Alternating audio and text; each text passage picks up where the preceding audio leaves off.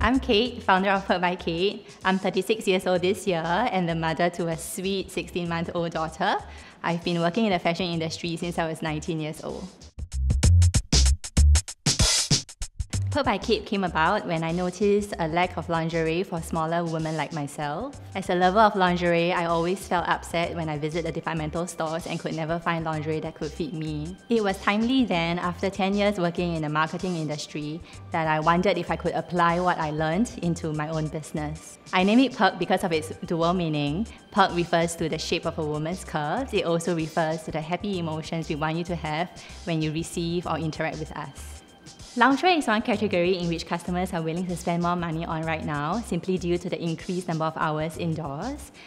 If an item can double up as outerwear, that would be even more awesome. Think kimonos, jogger pants, and camisoles.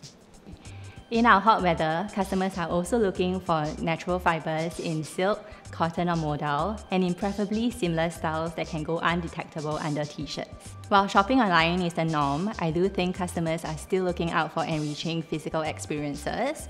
They are willing to travel for food, for good coffee, for good retail experiences. In fact, physical spaces are all the more important right now because we are all so hooked onto our digital devices. This is why at the Perk by Kate studio, we organize various workshops and we try to make it a welcoming and inviting space for everyone.